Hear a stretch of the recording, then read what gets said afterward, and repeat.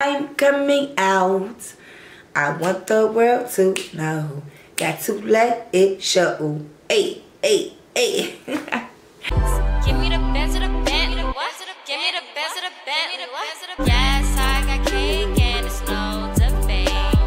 Paper I chase every day in chase. Bitches gon' be mad when I pull up in that jag. Bitches gon' be mad when I pull up in that jag.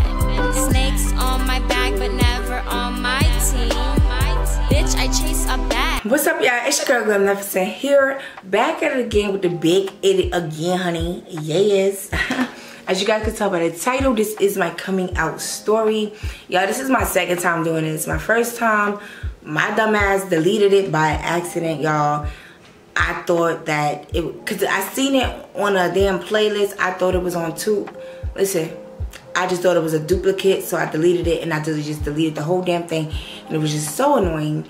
So I am sorry about that. And since I have so many new LGBT supporters, I say, you know, let me go ahead and explain my story, how I came out, and stuff like that. So, if you guys are enjoying my videos, I appreciate you guys so much. Thank you all for subscribing and showing your girl some love, especially on my other videos, honey. You guys have spoken clearly, y'all some freaks out here, and clearly y'all want to hear some story times, okay? Yeah, like but yeah, I'm trying to be the next story time queen, honey. Like, let's get with it. But yeah, so don't forget to might as well subscribe, tap that bell so you can be notified when your girl upload. Y'all already know all that good stuff. If y'all been rocking with me, I love y'all. If y'all newcomers, what's up? Join the game, become a glam star, because the glam squad be popping, honey. Be popping. Straight game. So, guys, so okay. Jumping in right into it. When I was 6 years old, I had my first girl-on-girl experience. I know that's mad young. That's mad young. Even my mother was like, what? I didn't know that. Like, of course you're not.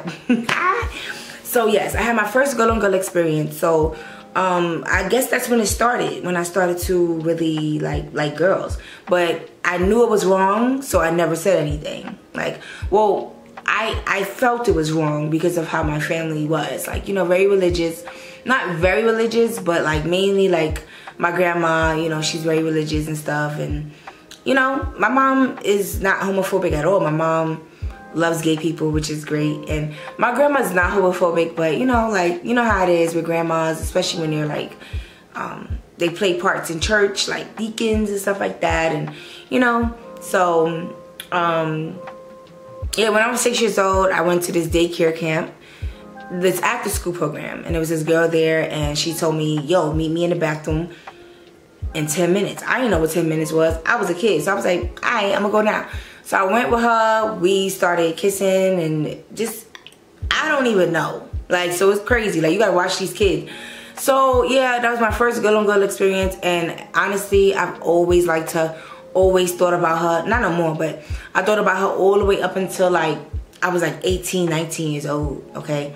So here and there during high school, I would talk to girls and I would flirt with them, but I would never think about bringing them home, becoming a family, nothing. Like I was talking to men. I mean, the way my family was set up, I was like, I ain't trying to get kicked out. And I was just scared. I was scared to come out. Like, I didn't know what my mother was gonna say. I was super afraid, super scared.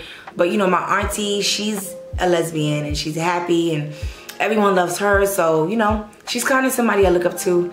But yeah, I just didn't think anybody would like accept it. I was really scared, okay? So 19, okay, I'm out of school, and what happened was I'm out of high school, so I started talking to someone, and she kind of brought that out of me. Like, she just, because before I used to just play around with girls. Like, I would just like probably kiss them in a closet or something, or go to their house and fill on their butt, or let them fill on my butt. But I never really like took it there until I turned like 19. So 19 was when I like went to like first base and kissed the girl, touched the girl's cootie cat, all that. Also in 3rd grade, I used to stare down my teacher's shirt, and I had the biggest crush on my 3rd and 4th grade teachers. There was these 2 white ladies, and they was just smelled like peaches. They just smelled so good. But one of them, she never wore bras. She was tall and skinny, never wore bras. And I would catch myself staring at her boobs, and I'm like, oh my God, this is wrong. Like, I should not be staring at her boobs. But she'll be like, you know, leaning over like, oh, I need help. Like, knowing I'm not paying attention, but I'm just looking down her titties like, oh, I touched this other, one of my friend's boobies when I was like in 4th grade. And she was like, why would you do that? I'm like, oh, it was a mistake. Like, notice I always had crushes on girls. I just never said anything about it. I just always thought it was wrong because I grew up in a church. So I just always thought it was wrong, okay? So then, okay, fast forward, high school. I used to flirt with girls, had the biggest crush on one of like the biggest fucking studs of the school. Everybody had a stud in their school that used to play basketball, that was mad cute, with braids or long hair, got perms, Jordans, looking good, fucking Pradas, all that. Okay, everybody had a girl like that, and I had one in my high school, and I had the OD crush on her. Then, okay, so fast forward, I'm now in college. So the summer before I was supposed to start college, I was talking to girls, okay? I was flirting with girls. And my mother, I think my mother knew. She knew already. Because she would stop, like we would be talking, and she would just stop and be like, question, you gay? And I'd be like, no. No, like, because I was so scared to tell her. But then I just got the courage one day and I just told her. So, she would ask me. I would say, no, no, no.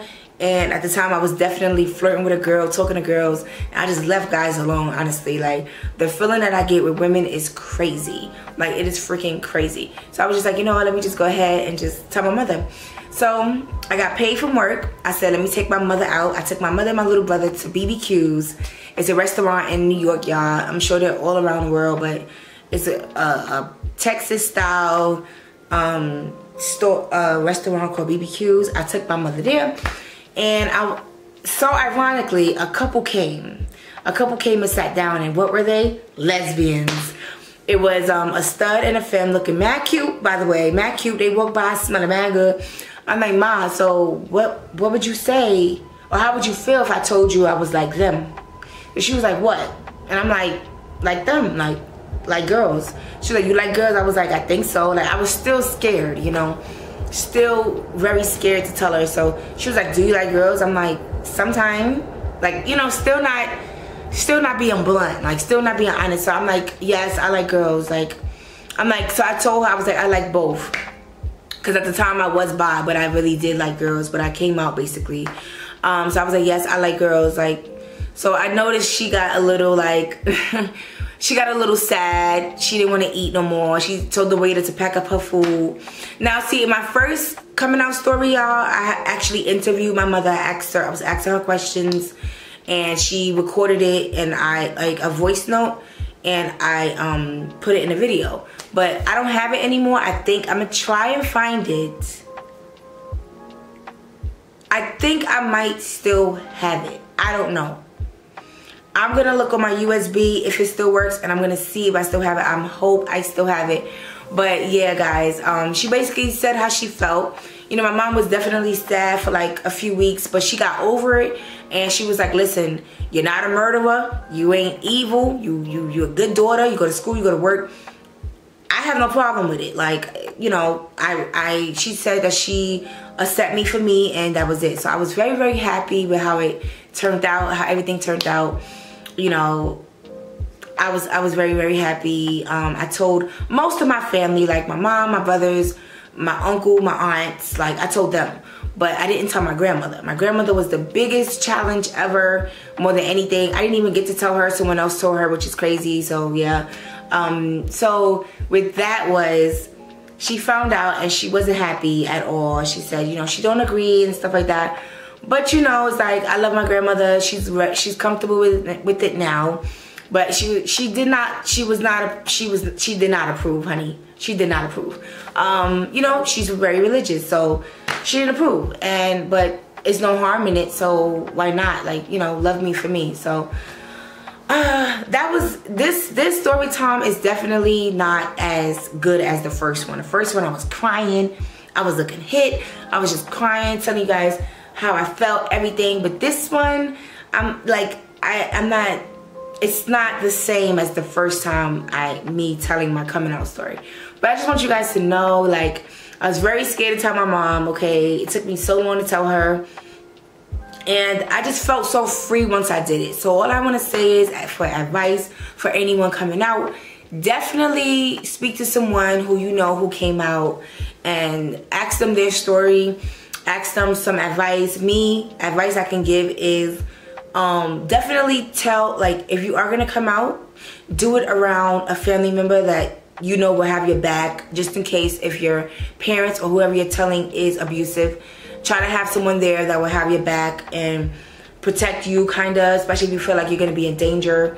And definitely, you know, try to be brave, okay? Like, try to be brave about it and do it when you're ready, okay? Do it when you're fully ready and when you fully know that you are definitely LGBTQ, everything. Like, definitely, you know, like, I just feel for the people who are scared to come out because maybe they live with someone or they live with family and they're scared they're gonna get kicked out. And it's just so freaking sad. It's so sad how many people are hiding. And I'm freaking getting emotional right now because it's just so sad to me. Because I just wish that people would just, come on, it's 2020. Like, come on. Like, we're in a whole new motherfucking decade. Excuse me, a whole new decade. Everyone, I mean, we're not murderers. We're not hurting nobody. Like, what's the problem? Why does it matter who we identify as? Why does it matter who we want to be with, grow old with, have sex with? Like, it should not matter. Like, you prefer me to have about 10 kids running around, talk about grandma, like, you know what I mean? Like, I don't know. I just want everybody to just be careful. All my LGBTQ family, be careful when you're coming out. Just be smart about it. And especially, like, try to have something set up. So if you are coming out and you know your family is very religious and they don't play that and you won't have anywhere to go or they're gonna kick you out, try to see if you can Google homeless shelters for the LGBT. I know New York has a lot of them. I will try to leave them down below, but I know New York has a lot of and they actually help you. Because in my building, they actually helped out this lesbian couple. I can tell that they are, like, a part of that club that they have, and they helped them out, got them an apartment. Like, they definitely help you out, get you on your feet, get a job. Like, so definitely try to have somewhere set up, especially a safe environment, because it's so many people teenagers who kill themselves because they couldn't come out, family too religious, or came out and they got killed by their parents. Like, it's just so fucking sad. It's so sad, and I just feel for them.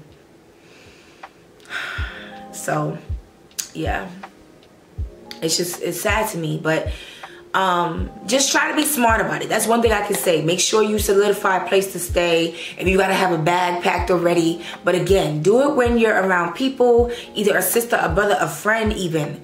Have them be outside or something so you can, like, run out. Just be careful when you are coming out. Thank God that I didn't have to go through anything violent, okay? My mom was just sad. I know she was crying, but she got over it, and now she accepts me for me. She even be trying to hook me up with girls, like, so I just want to say that is my coming out story, okay? And I love you all. People who are not out yet, people who are out, just live life, okay? Don't worry about what other people gotta say. Like, screw them, okay? Be you. Be true to yourself. Live your truth, period. Okay? So, thank you guys for watching. Let me know if you got teary-eyed with me. Leave me some rainbows down in the comment section. And I love you guys. So, don't forget to love yourself first. Keep it glamour and come on out. I'm coming out. I want the world to know. Got to let it show. Hey, hey, hey. Later, y'all. Yes, I got cake and it's no debate. Paper I chase every day in chase. Bitches gon' be